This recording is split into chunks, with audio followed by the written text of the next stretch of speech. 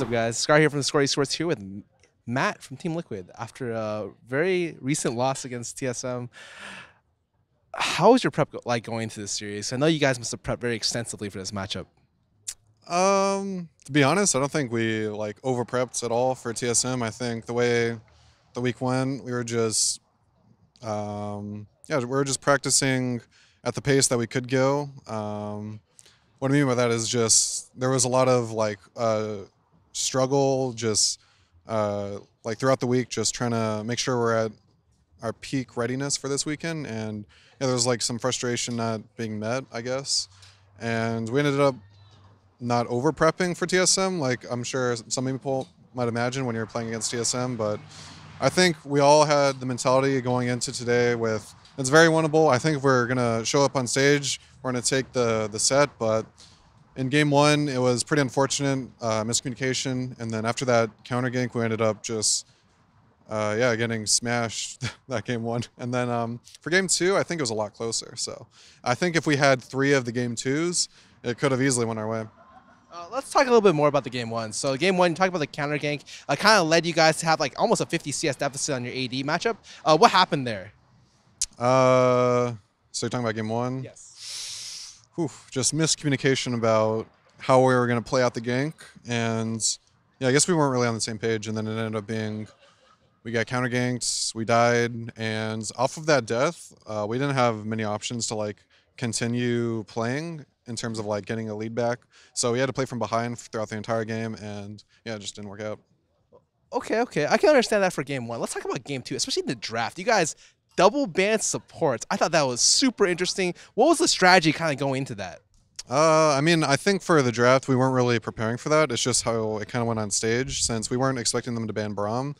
It ended up being like a put-together strategy that if we just ban these champions, I'll be able to get a good matchup while we're getting the good trade and draft. I definitely do believe game two we did have the better drafts. It's just the way, the way we ended up playing with our lead, it didn't convert too much. So I think a lot of the game two struggles was in-game lack of coordination, because even though we got priority, we didn't exactly turn that into getting a lead.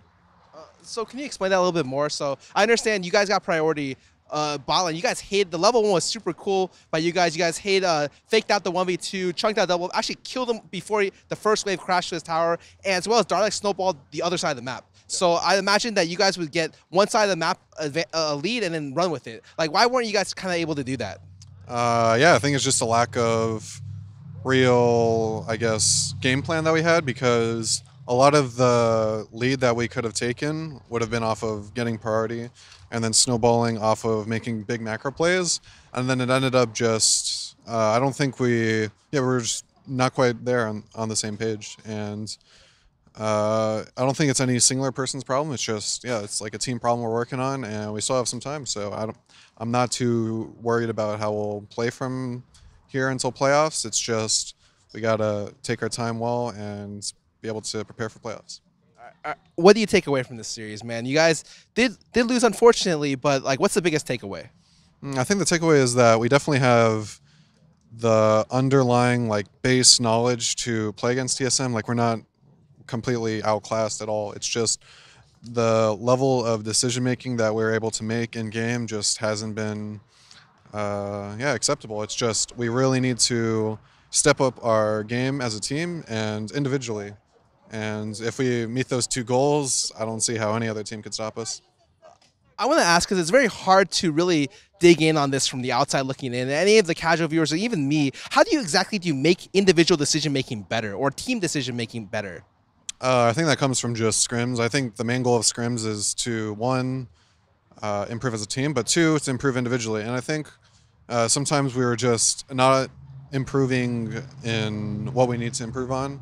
Like, sometimes in scrims, I think for most teams, they'll be practicing one thing really hard, and it ends up that's not what wins or loses the game. And for us on stage, what really came through was our macro, and yeah, we weren't able to win the game off of our macro alone, and that's what really made us lose. I haven't ever interviewed you throughout the whole split, so I don't exactly know how TL's macro works. Are you the main shot caller of Team Liquid? Does everyone feed you information? How exactly does that work?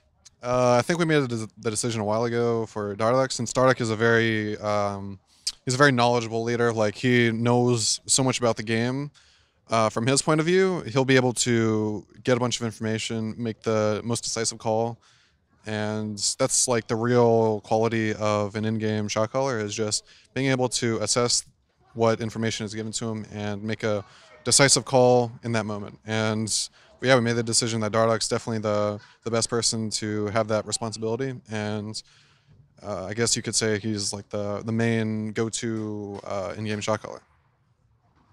All right, last thing I want to ask, you have obviously have extensive history with Piglet and extensive history with fabbbyyy as well. How's it like playing with fabbbyyy now that after so long? Do you feel like you've taken a lot away from being able to play with Piglet and been able to utilize it to make your bot lane deal even better? I think what knowledge I gained from Piglet is like, it's like invaluable. Like, I really value what I learned from Piglet, but stylistically, fabbbyyy and Piglet don't share that many qualities. I'd say the things that Piglet is good for, fabbbyyy can either meet or is just slightly less as good as Piglet. And a lot of what makes Piglet and fabbbyyy different is the experience and just knowing what to do, when to do it, and the consistency with that. So playing with fabbbyyy, I need to be able to take more of a leader role. I need to really shift my playstyle from just following Piglet around to making my own decisions and making sure my team is in the best position to carry. All right, is there anything you'd like to say to your fans out there who might be a little bit disappointed in the game today? I mean, I think for my real fans, just keep it real. And then for the fake fans, I mean, you can just keep doing whatever you're doing. I don't really care. But for the real fans, I mean, like, the same people who don't really care what the result is, they're just cheering us on. Like, damn, those are some pretty cool guys, and I really appreciate them. One of the top supports in North America. This is Matt, and I'm Scarra from theScore eSports. You can find more content online and on our mobile app. Thank you guys. Hope you guys have a nice day.